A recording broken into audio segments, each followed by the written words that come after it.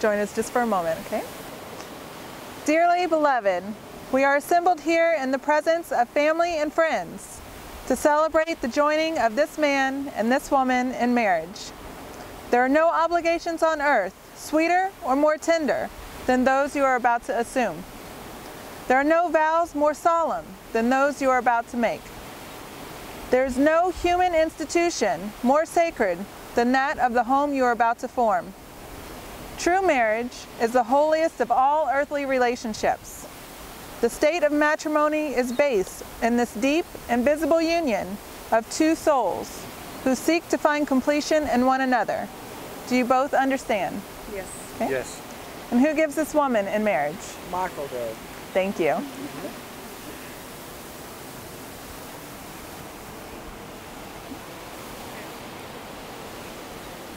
We are about to experience a miracle. This miracle is the joining of two lives in peace, which becomes the inspiration that forms a family. All of your moments together have led up to this exchange of vows and have prepared you as you promise to be each other's lifetime partner.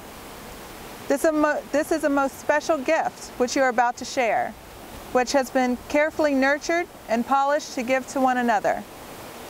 This gift cannot be bought in a store or found under a tree. This is the gift of love that can only be shared in marriage. May its radiance never diminish, even as the seas around us.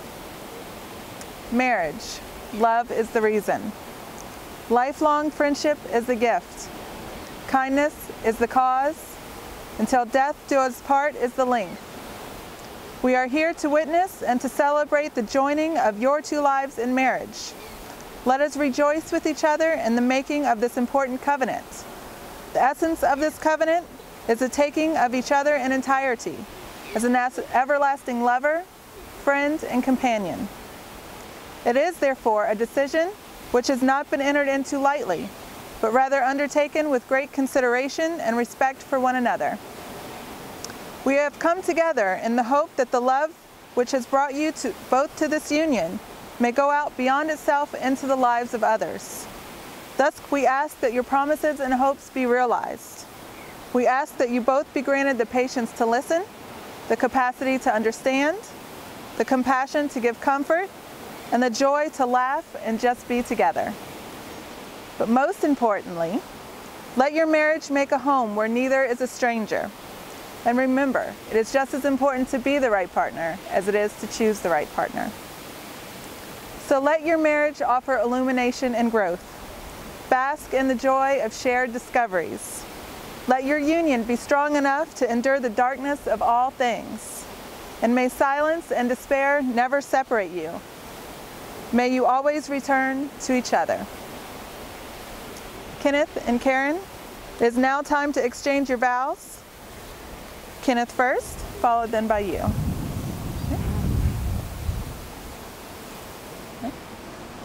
I will share my life openly with you. I will walk hand in hand with you. I will grow with you, not away from you. In each of our discoveries, I will support your strength with love and honesty and protect you as we go forth together in this world as two, yet as one. I will share my life openly with you.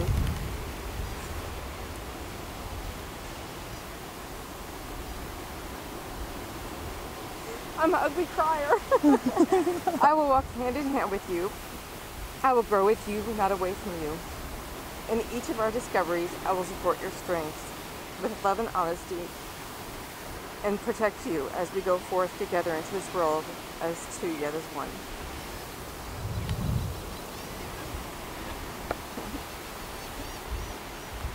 To you, Kenneth, take Karen to be your wedded wife, to have and to hold from this day forward, for better, for worse, for richer, for poorer, in sickness and in health, to love and to cherish till death do you part. I do. And Karen, do you take Kenneth to be your wedded husband, to have and to hold from this day forward, for better, for worse, for richer, for poorer, in sickness and in health, to love and to cherish till death do you part. I do. The Word of God in 1 Corinthians chapter 13, verses 4 through 8, tells us what love is like and what love does. Love is patient. Love is kind. It is not jealous. Love does not brag, and it is not arrogant. It does not act unbecomingly. It does not seek its own, and is not provoked. It does not take into account a wrong suffered. And it does not rejoice in unrighteousness, but rejoices in the truth. It bears all things, believes all things, hopes all things, endures all things. Love never fails. Do you have rings? Yes. Yes, we do.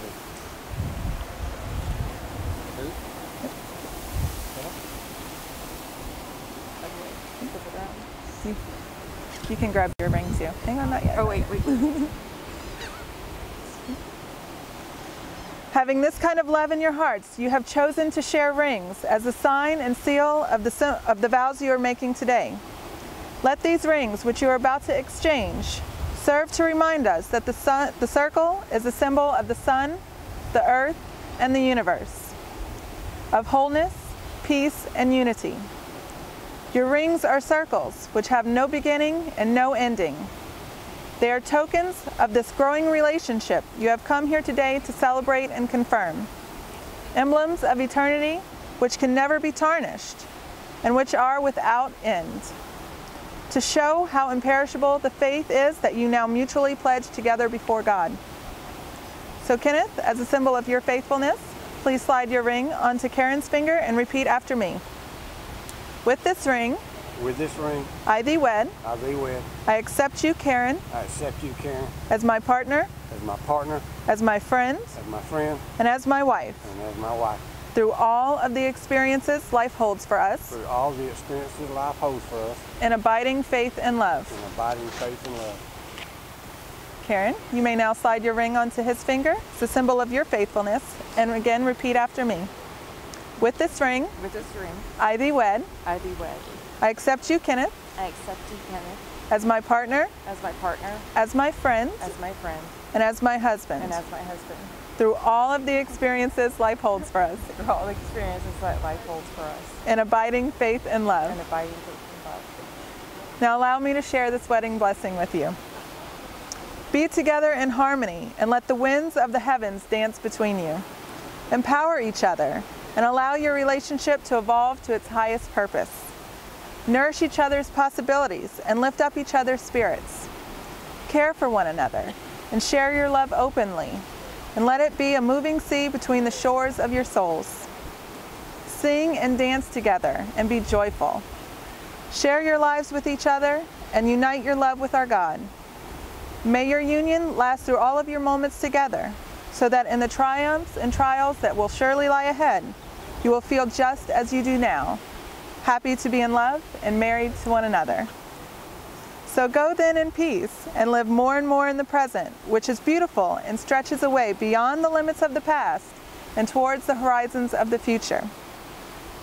Having thus witnessed the vows you have just made for each other, surrounded by your love, by the sand, by the sun and the sea of St. George Island, by the loving grace of God and by the authority vested of me, upheld by the laws of the state of Florida, I do now finally pronounce you as husband and wife and co-captains in life.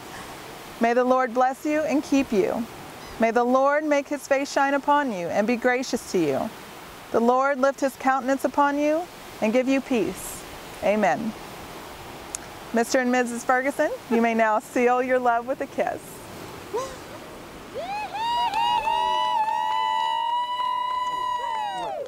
When your legs don't work like they used to before,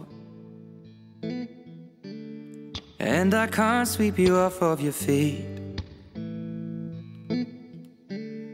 will your mouth still remember the taste of my love?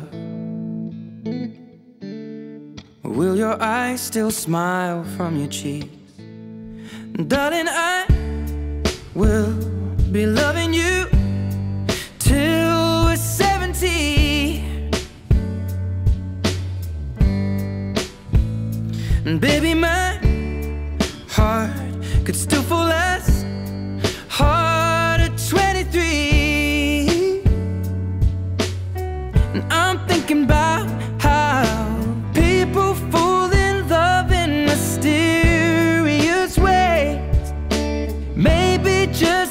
touch of a hand.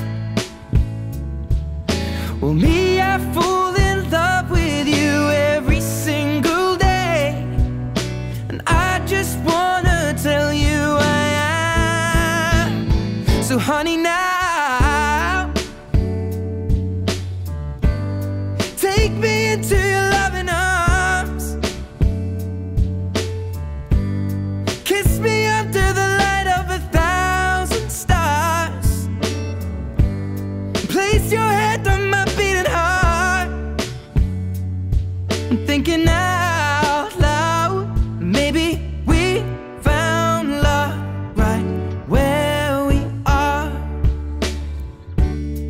When my hair's all but gone and my memory fades,